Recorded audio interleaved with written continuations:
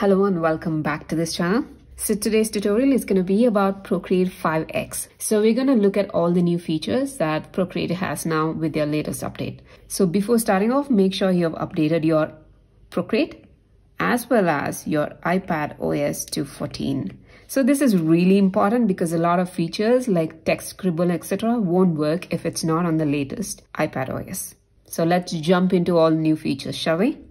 So first off are private layers. So what are private layers? So for example, you can actually click on add, and if you just scroll right here towards the left, you can see that it says something called as insert a private file. The same thing for a photo. And you can also do a take a photo as a take a private photo. So what does this do? So when I click on insert a private photo, and I'll just go to my gallery and insert a photo like this, I can draw some stuff and things like that.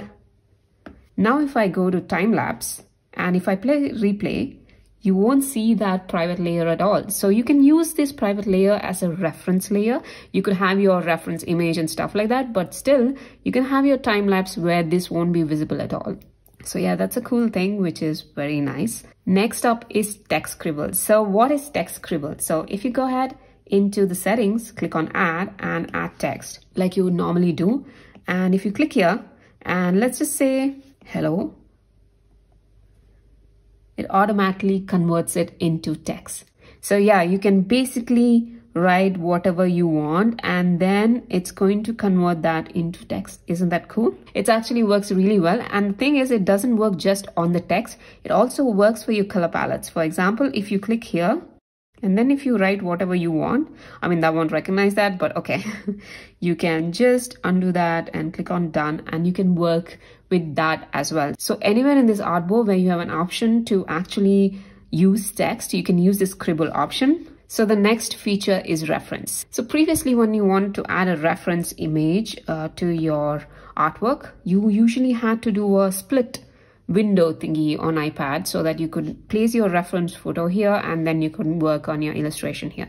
And the problem with that was that it used to take up a considerable amount of space. So you didn't have a lot of space to work with on your Procreate. But now Procreate has this amazing thing where you go to settings and you go to canvas and you click on reference. So one thing you should notice is that a lot of users might have something called as face paint right here, but it's not available on my iPad. And as far as I know, it's not supported on all iPads. So unfortunately, I won't be covering the face paint option, but you will definitely see it here somewhere over here. Okay, so when you get this, you have two options called canvas or image. We're going to click on image and then click on import image. So it'll take you to your gallery and here you can pick up any photo that you want and use it as a reference image. So you can just keep it here and then we'll just draw whatever we see in this illustration or in the photo. There you go. It makes life super simple. And once you're done, you can just click on this button here and it goes away. And the next more important thing is color palettes. Okay, so now with color palettes, you have a lot of different things that you can do. If you click on this plus button, there are so many different things which says create new palette, new from camera, from file, from photos. So let's just go ahead and click on new from photos. So if I click on that, it takes you to your gallery and you can pick any photograph that you want and it'll automatically pick up all the colors that you have in that image. So it need not be an artwork. For example, I'll just go new from photos and let me just pick up this one and it creates all the colors that's there in that photograph. And this is so helpful because now you don't have to pick individual colors and put them in your artboard. I mean, put them in your palette. So this makes life pretty easy actually. And the same with new from camera. And let me just show you. So if I go here and select something like this and click on this, it actually saves the color palette from that particular artwork or even a photograph or anything you can do, you know, landscape or anything. So it's pretty easy, especially when you're drawing a landscape. You just take a photo of it using your palette and then you already have all the colors that you need to paint that landscape in Procreate. Super simple, isn't it? Similarly, you have something called new from file that you can obviously import swatches into your color palette. Next up is color fill. So now if you go into selection tool, you see a lot of things right here. And one option is color fill. So what does this do? So now I'm going to go ahead and choose some color because I can. And now what I have to do is just go ahead and draw a shape and make sure you bring it all the way back to this gray dot, and then click on the dot, and then it fills in with that color. So I can do the same thing with different colors here, and you can see that you can have different colors as well. So I'm just going to do more shapes here, and this one, let's make it all yellow like that. And then once you're done, you can just click on your selection tool and then it goes off. So this is like quick coloring method. Like if you want to create some shapes and then color them, this is like really super easy. You don't have to pick and drop and stuff like that. You don't have to do all that anymore. Next up is color drop from swatches. So what is this? So for example, I have something, let's just say I have a circle. Now if I go in here, before you have to select that color and it goes in here, and from then here you just click and drag and drop, right? But now you have a completely different thing. You can just click and drop, and then it can still color it. This is a little different because you'll have the original color selected, so you're not losing that color. And you can also go ahead and fill it with any color that you want. You just have to hold it a little bit and then drop it in like that. So you can just hold it a little bit and then drop it in like this. Next up, where is opacity? It used to be somewhere in the adjustments as far as I know, but now you don't have that anymore. But don't worry, it's still there in its original position. That is, if you click on this and you see this opacity meter, and you can adjust it as and when you want. So no, they haven't removed it entirely. It's still there and you can still use it. Next up is adjustments. So we're going to look at this menu right here. You see that there are a lot of new things, but before that, there's one thing that they have changed for adjustments. And that is, before you could apply an adjustment only on layers, but now when you click on something, you'll see layer and a pencil. So layer is obviously when you change this, it changes for everything. Just gonna undo that. But if you click on pencil, it changes only for certain things. Like I could change that. And then you can mark whatever area you want. Oh, by the way, this works well on even textured brushes as well. So this is amazing. Like you could just go to some textures and then apply it as well, and it works perfectly fine. So that's a new thing that they have in adjustments. Okay, so next up is bloom. So let me just go ahead, click on this. I'm not going to go into noise and sharpen because they're as simple as they sound. It's adding noise and sharpening things. But for bloom, I'm going to choose a pencil and I'm going to add a little bit here. No, let me pick out a different one. Let's see this one. Okay, I'm going to add something like this here. Okay, so now you can see is like you can make it more or less or however you want, and burn, like, you know, make it really neon-y, as you can see here. This is really good when you want to make things very neon. I mean, I'm obviously being careless and drawing however I please, but you don't have to do that. You can make it like really nice so that it looks like a very neon-y apple. Like this. And look at that, just like that, you made this into a very neon, bright neon wire around the apple. So bloom could be used for those things like highlighting something. For example, if you have a portrait and if you want to add some highlights to the face, like the cheekbones and stuff like that, this works really good on those things. And yeah, of course, you can make it more brighter, lesser and stuff like that. It works perfectly for that. And next up is glitch. So glitch is again one of those things which I would rarely use, I guess, but I just want to show it to you guys. If I click on glitch, I can use layer, and I'm using it on the second layer here. So let me just go ahead and click on glitch, layer, and now you can increase the glitch however you want. You can also increase the block size here, and also the different types of glitches like wave, signal, diverge, and you know, everything that you want. I think some artists would find it very useful, but I'm not one of them.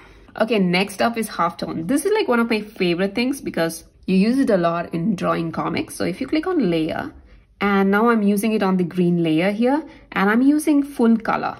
and let's go ahead and increase the size. So increasing this increases the size of the dots, as you can see, and this decreases the size. So you could do like that, and you get it in different formats. One is newspaper, that's completely black and white, and this is something that I would use for a black and white comic because it would really add nice effects. And then next is screen print, which looks a different from full color. And yeah, you could use these halftones for a lot of things, like adding more texture to the background and stuff like that. It works great as well. So you could also do it on a certain part of your illustration and not the complete layer. So for example, you could make this one very glitchy and make it just completely black and white, and that would give a completely different vibe to the illustration as well. And the last one that we have is Chromatic Aberration. So if I go in here, I'll go click on this and Chromatic Aberration, and I will use layer because I'm on this Apple layer, and you can choose this to place it wherever you want, like up here, down, or whatever. Let's keep it in center. So instead of perspective, I actually like the displace better.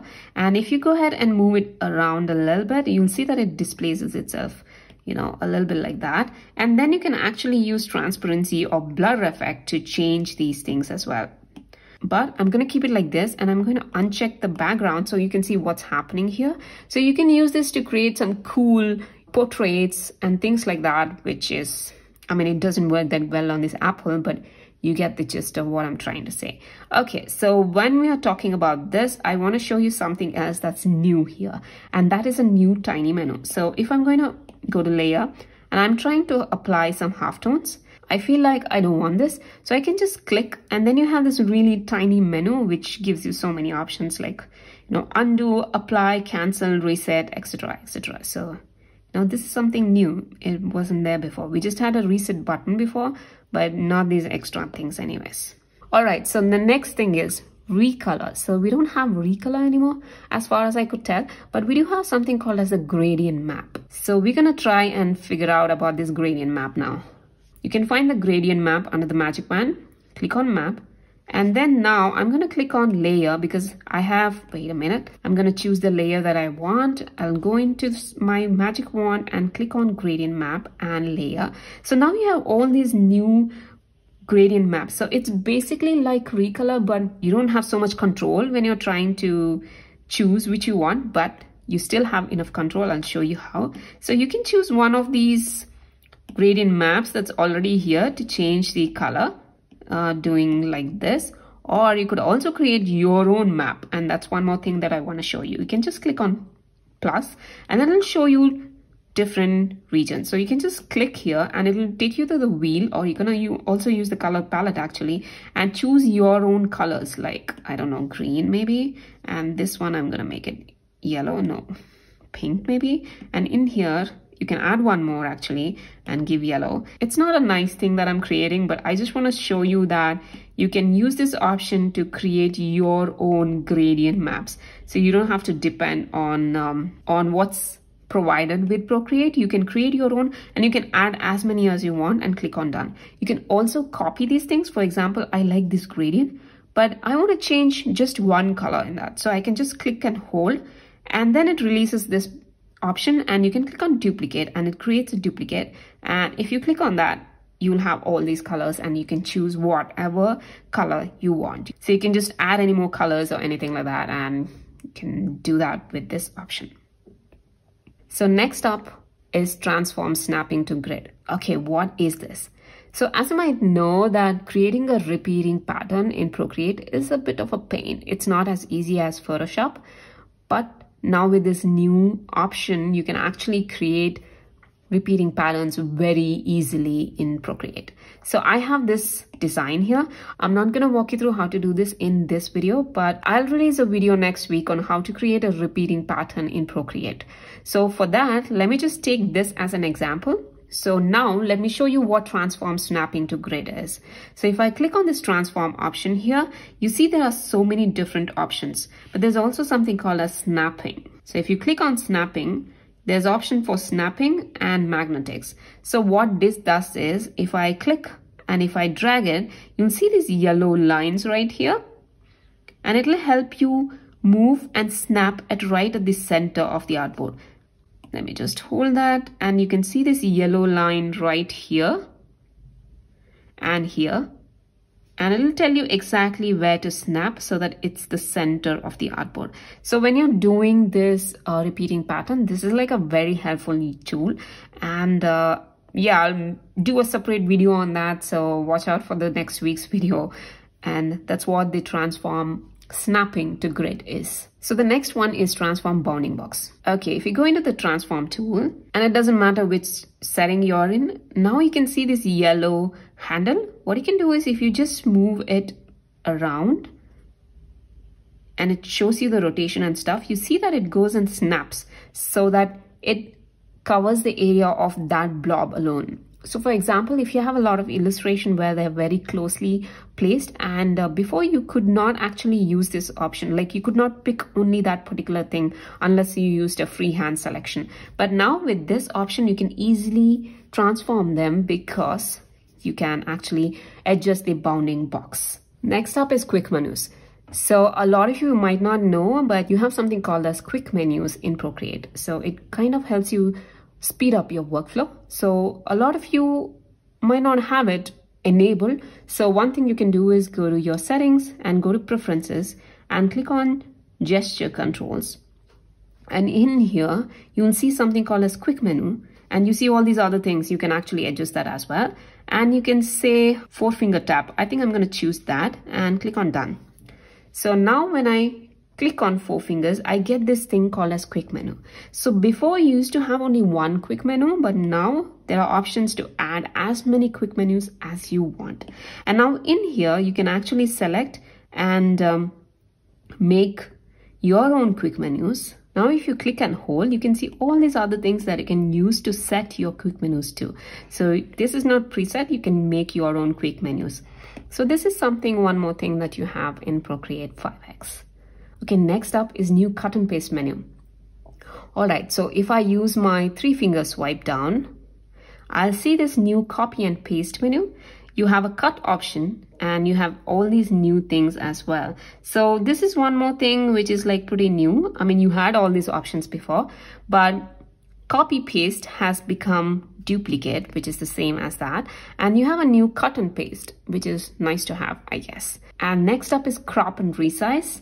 If I go in here and if I go to canvas and click on crop and resize, now there's an option called settings. So in here, you can change your DPI to whatever you want, like, you know, if you want some high resolution or whatever. And then you can click on snapping, because when you're trying to resize this, it's going to snap to certain things. This makes your life a little easier when you want to resize things. And I think that's it. That brings us to the end of this video, because I think I've covered everything. The only thing I could not cover is face paint and face paint animation. So because I could not find that option on my iPad, I want to remind you, make sure you update your iPadOS to 14 before you begin all of these things, because a lot of these things, especially the text scribble, might not work on your older iPadOS versions. So, and also Procreate released a new update after the 5X to fix some issues and stuff like that. So make sure you install that as well. And I hope you create new things, and I hope you like this video. If you did, please give me a thumbs up and don't forget to hit the subscribe button and also the notification bell so that you get notified every time I post a new video. I guess I'll see you in the next video where I'll teach you how to create a seamless pattern using Procreate. Until next week, bye-bye.